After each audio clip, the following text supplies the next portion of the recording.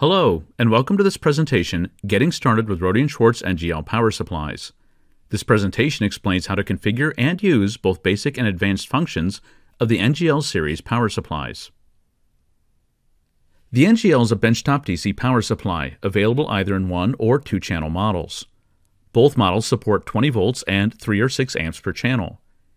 In addition to advanced protection functions, the NGL also supports many other useful features, such as ramp and arbitrary output, statistics, logging, digital input and output triggers, and remote sensing. Furthermore, the NGL can also be operated as an electronic load or sink.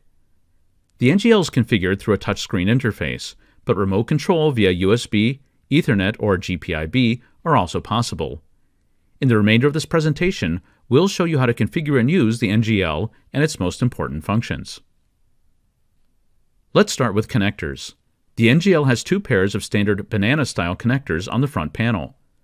In 2-channel models, one set of outputs is used for each channel, and in 1-channel models, the second set of connectors, colored black, are used for sense connections, something that we'll discuss a little later in this presentation. The NGL outputs are both floating and galvanically isolated. This means that the 2 channels in a dual-channel NGL can be used as separate and independent power supplies. This in turn makes it possible to connect channel outputs in series or in parallel. By connecting the outputs in series, the NGL can provide higher voltages than would be possible with a single channel. And by connecting them in parallel, higher currents are supported. For example, we could combine 2 20-volt channels in series in order to get an output voltage of 40 volts. Or we could combine 2 6-amp channels in parallel for a combined output current of up to 12 amps. Voltage and sense connections can also be made on the rear of the NGL using terminal blocks. These contain sockets for both voltage and for sense wires. Note that both front and rear voltage connections should not be used at the same time.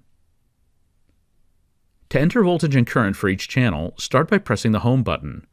The values for voltage and for a current limit can be entered using the touchscreen or using the rotary knob. Confirm values with either the checkmark key or by pressing the knob. To enable output on a single-channel NGL, simply press the output hard key. On a dual-channel NGL, select each channel individually to enable it, and then use output to turn on all enabled channels. In both cases, the channel key color indicates the operating mode, something we'll come back to in just a moment. The default dual-channel NGL display shows both channels simultaneously, but the Expand button can be used to view a single channel in the larger format used for single-channel NGLs. In the expanded view, statistics in the form of max, min, and average power, voltage, and current are shown on the right. Stats can be reset and restarted by clicking on the stats counter. To return to the collapsed view, use the Collapse soft key. The NGL displays the output voltage, output current, and output power updated in real time. For each channel, configured values are shown in boxes, and the measured or read-back values are shown above them. The color of the displayed values indicates the operating mode for each channel. Values in green indicate that the channel is operating in constant voltage mode, and values in red indicate constant current mode. Let's pause for a moment to explain what we mean by constant voltage and constant current. Normally, the user of a power supply configures a fixed output voltage. In this case, the output current depends on the load resistance, as per Ohm's law. This is called constant voltage mode, because the supply will hold the voltage constant, even if load resistance, and therefore current, change. Note that if the load resistance decreases, the amount of current supplied will increase. A large drop in load resistance could therefore lead to a current that's high enough to cause damage. One solution to this problem is an electronic fuse that turns off power when maximum current is reached.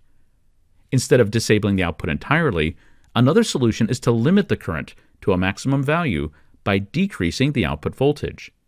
In this case, the power supply is said to be operating in constant current mode. Whether a power supply operates in constant voltage or constant current mode is determined by the user-specified output current limit. There's no button or menu item to toggle between these 2 modes. Let's look at an example of this on the NGL. We configure the output voltage to be 2 volts and enter a current value of 400 milliamps. The NGL will hold the output voltage steady or constant at 2 volts, even if the current changes, as long as the current remains below the configured current threshold of 400 milliamps. Since we're in constant voltage mode, the values of voltage and current are displayed in green. Now let's decrease the current value from 400 milliamps to 300 milliamps. The output voltage still remains constant at 2 volts, while the output current changes, but only as long as the current limit of 300 milliamps is not exceeded. If, however, more than 300 milliamps would be drawn, the NGL automatically switches to constant current mode and reduces the output voltage to the point where the output current does not exceed the configured current limit of 300 milliamps. When operating in constant current mode, values of voltage and current are displayed in red. Although power supplies are usually operated in constant voltage mode so as to provide a fixed voltage, there are cases where we may want to have an output voltage that dynamically changes based on a user-configured pattern or sequence. The NGL supports 2 different functions for dynamically changing the output voltage, namely ramp and arbitrary. Let's take a closer look at both of these.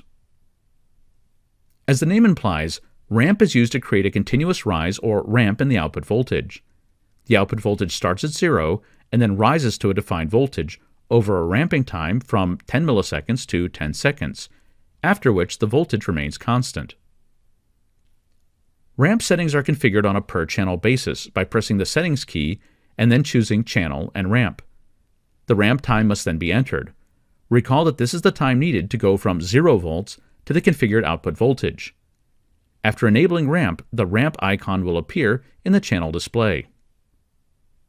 Unlike ramp, which linearly increases the voltage from 0 to a defined value, arbitrary switches the NGL output between different discrete voltage levels or current thresholds. Each one of these levels has a user-defined value and duration, and this sequence can be repeated multiple times. To use arbitrary waveforms, a profile must first be defined. This can be done on the NGL using Settings, Device, Arb Editor. An arbitrary profile consists of a series of points with values for voltage, current, time, and whether or not interpolation is used between the points. The plus and minus buttons can be used to add or remove points from the table. 2 additional parameters are also required. The first is repetition count, that is, how many times to repeat the sequence. If the repeat count is finite, the end behavior must also be defined. The output can be turned off, or the last value in the sequence can be held. Sequences created with Arb Editor can also be saved and loaded. Channel menus are used to select and enable arbitrary waveforms. Simply click on Arbitrary, select a profile to load, and then Enable. The arbitrary waveform will be started when the channel and output are enabled, and an icon will appear in the channel bar when an arbitrary sequence is being output. The next topic is protection functions. These are used to protect the attached load from excessive voltage, current, or power by disabling the output when a user-defined threshold is crossed. Protection functions are configured by pressing Settings, then the channel and output. Note that protection functions are configured and enabled or disabled independently for each channel. Both overvoltage and overpower protection are activated when a user-defined voltage or power threshold is crossed. As with other forms of protection, the channel is turned off when protection is activated and output has to be manually restarted. Visual indications, in the form of blinking icons, are used to show when overvoltage or overpower protection has been activated. Overcurrent protection, also called an electronic fuse, is activated when the current drawn by the load exceeds a configured threshold. Note that unlike overvoltage and overpower, the current limit is not entered in the protection menu, but rather is taken from the main voltage and current settings. As before, if protection is activated, the channel is turned off and must be manually restarted. There are 2 delay parameters associated with an electronic fuse. Fuse delay time is the time between when the overcurrent threshold is crossed and when the output is deactivated. Fuse delay at output on is the amount of time the NGL will wait after power on before applying the fuse.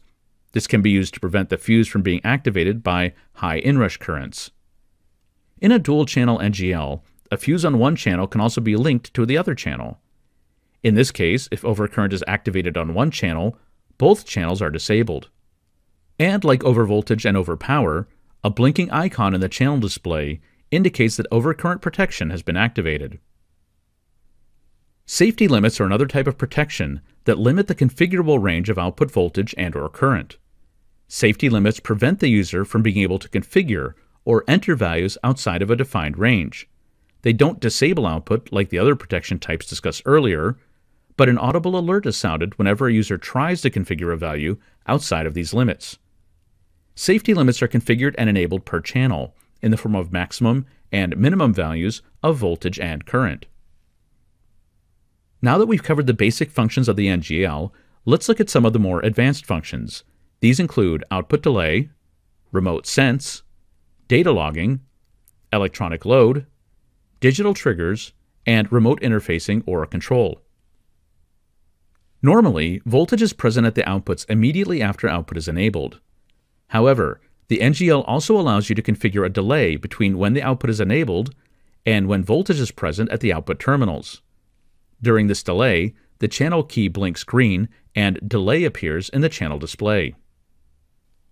Next, let's talk about remote sense.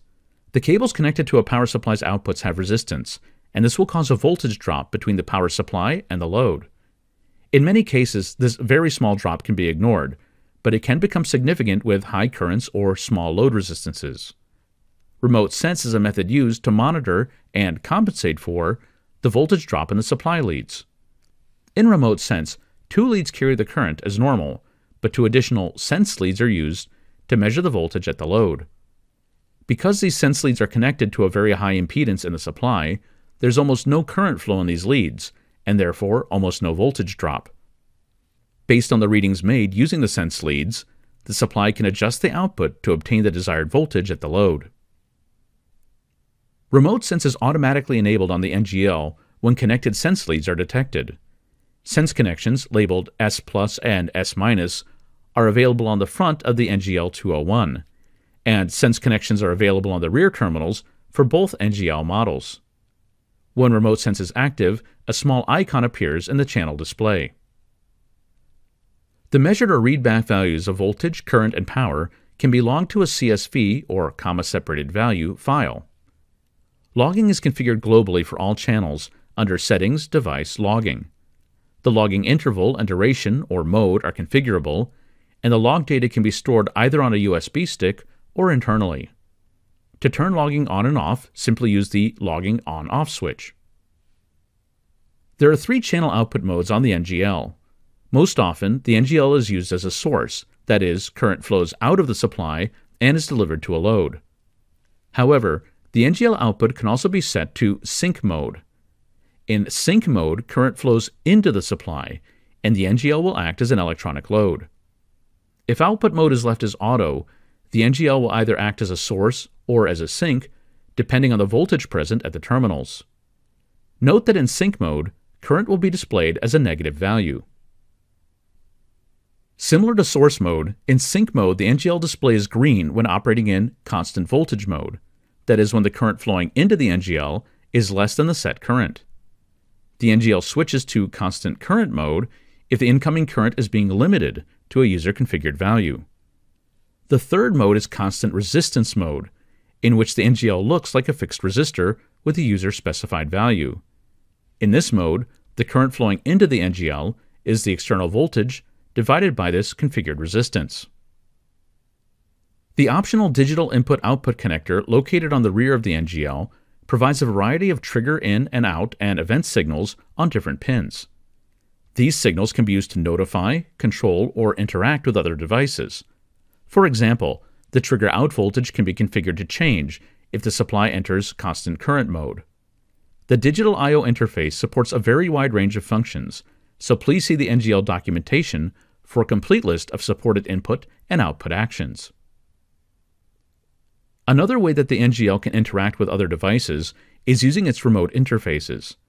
The NGL supports 3 different methods of remote access: USB and LAN, and GPIB. All of these interfaces support programmatic control, in which standardized SCPI commands can be used to configure the NGL and retrieve results. The LAN connection also enables a remote GUI via VNC, file transfer using FTP, and web browser access for administrative purposes.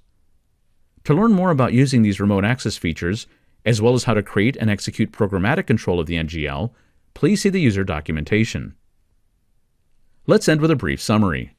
Rohde and Schwarz NGL benchtop DC power supplies are available in both 1- and 2-channel models. The NGL is easily configured via the touchscreen and front panel, but can also be remotely controlled.